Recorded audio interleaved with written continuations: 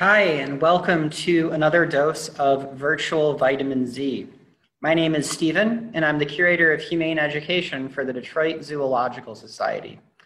And today I'd like to start off by asking you all a question. And that question is, what's your favorite thing about fall or autumn? Now, as you think about your answer, and feel free to add your answers in the comments section, I want to share some of the answers from my colleagues. Now, Brad said it was the crisp autumn air. Claire said it was trees changing colors. Danae said sweaters. Sandy said bonfires. Zara said apple orchard donuts. And Debbie said, I don't like fall. Now, I hope that by the end of this lesson, Debbie, and maybe some of you others who don't particularly like fall, might have a change of heart. And I will say that my favorite thing about fall is all of these things. It's my favorite season. And I think it's also a great time for us to go outside and build our connection with our local environment, and also learn a little bit more about the environment and then take actions to help the environment. So to help you get a better sense of that, I want to share another version of our trivia game. It used to be called Trivia Thursday. Now, since it's on a Monday, I'm just calling it Trivia Game. And the title of this game is Fun Fall Facts, or Amazing Autumn Accuracies. Now, you might be wondering why two titles, and I will explain that in a moment. But to get started, let's recap from last game. So last game, the two teams were exotic wildlife. The DZS celebrates and saves exotic wildlife, and local wildlife. The DZS also celebrates and saves local wildlife. And the prize was that depending on which team won, my next Facebook Live that wasn't a trivia game would focus on the communication system of an exotic animal who lives at the Detroit Zoo or a local animal who lives in the Detroit area. And here were the scores. As you can see, the exotic wildlife team did a great job, average score of 6.5. The local wildlife team did a little bit better though, an average score of 7.5. So my next Facebook Live topic will be the communication system of the eastern gray squirrel. I will share everything there is to know about squirrel communication, and hopefully you will be amazed by it all. But let's go back to today's topic. Today's topic is Fun Fall Facts, or Amazing Autumn Accuracies. Now, why two titles? Well, it's because this season is the season so nice they named it twice. That's right. Fall and autumn are both terms that refer to the same season. And if you take a look at these charts, you can see that in American English, fall is a more common term than autumn, but they are both fairly common. And then in British English, fall is considerably less common. Now, there's a fascinating history behind this, but I want to move on to the actual game. That said, if you're interested in learning more about that history, go ahead and check out this link, which does a good job of explaining it. So this week's teams, as you may have already guessed, are Team Fall and then Team Autumn. So think about, which of these teams do I want to represent? Because this week's prize is that depending on which team wins, I will start calling fall or autumn by that name for the rest of this season. And I'll also try to convince other people to do so as well, even though both of them are accurate terms. So as a reminder, or for those of you who are new, to explain the game structure, there are 4 rounds. Each round has 2 questions. In round 1, that question is worth 1 point. Round 2, they're worth 2 points. Round 3, 3 points. And then in round 4, there is 1 question on which you can wager between 0 and 3 points. And if you get it right, you get all those points. If you get it wrong, you lose all those points. And the rules are, first of all, please, please, please do not post answers in the comments. The reason for that is that we want to make sure that everybody has a chance to participate, even people who might not be playing live, who might be watching a recording. Also, please keep track of your own score. And then at the end of the game, share your team, Team Fall or Team Autumn, and score in the comments. And at the end of the week, after a full week, the team with the highest average score will win. So, round one, and these photographs you'll see are all photographs from the Detroit Zoo showing some of the amazing things you'll see this fall, like this tree changing colors. So be sure to come out and visit so you can see that, and also be sure to observe your own local neighborhood for some amazing fall colors. So question number one, the seasons are caused by changes in Earth's distance from the sun. Is that true or is that false?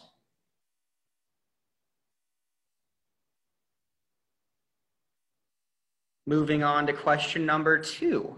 Squirrels pretend to hide food to fake out potential thieves. For example, other squirrels. Is that true or is that false?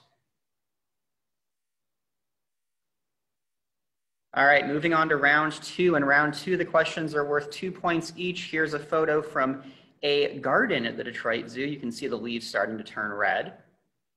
Speaking of leaves starting to turn red, question number three, which of the following pigments gives some fall or autumn leaves a red color? Is it chlorophyll? Is it carotenoids? Is it flavonoids? Or is it anthocyanins?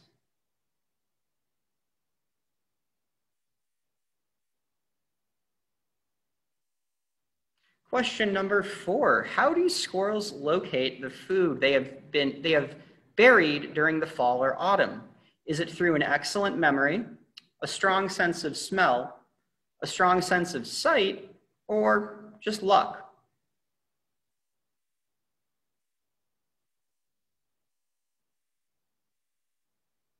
All right, moving on to round three. Here is a photograph of a tree by Buster and Trio's habitat at the zoo. These questions are a little bit harder. We're 3 points each. On the fall or autumnal equinox, approximately how long are the day and night? And this is just a fill in the blank, and the answer can be a number. And if your number is within 30 minutes of the correct answer, then you'll get credit.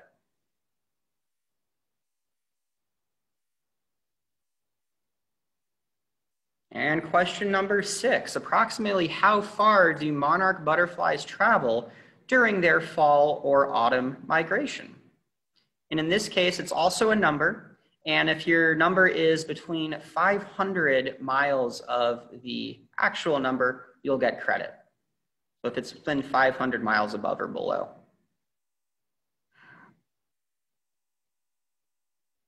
All right, moving on to round four. Now here's another really amazing photograph of some leaves changing color. Question number seven, other than disposing of them by like burning them or just throwing them in bags and throwing them away, list 3 different things you can do with fallen leaves.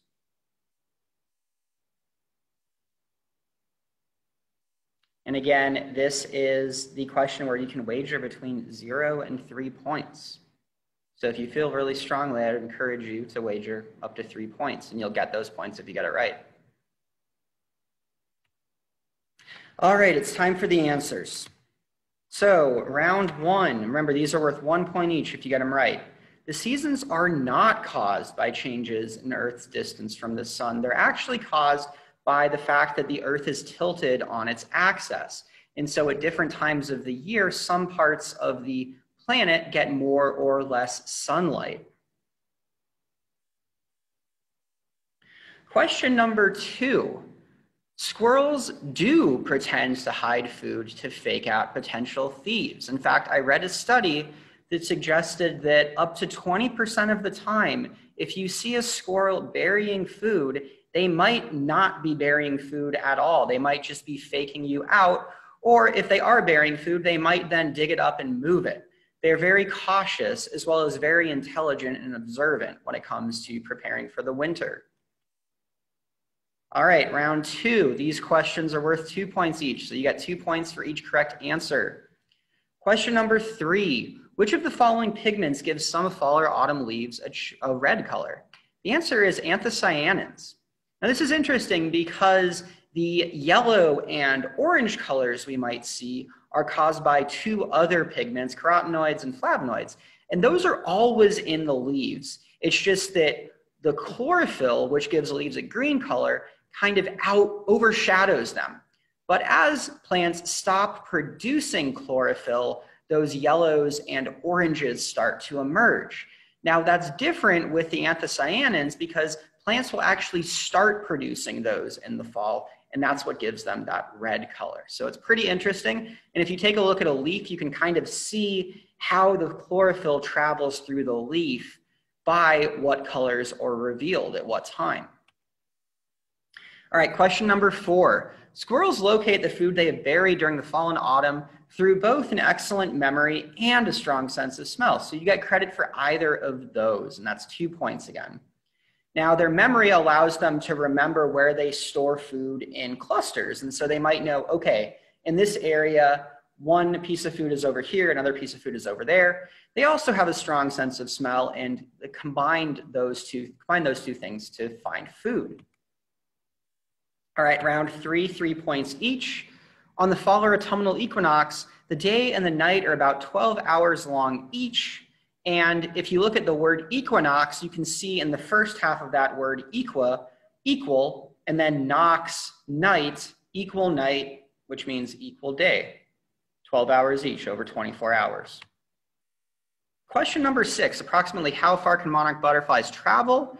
Up to 3,000 miles, so pretty incredible. And for this one, if you guessed anywhere between 2,500 and 3,500, you'll get credit. And on the last one, I should have said that if you guessed anywhere between 11.5 and 12.5 for one or the other, you would get credit. And finally, round 4. Now this one, there's really no right or wrong answer, but here are a few things that you can do. You can use them in compost. They make for great compost or a great ingredient in compost. You can create nature art with them. That's always a lot of fun. You can use them in gardens. They make a great mulch as well as provide nutrients to a garden, to the soil.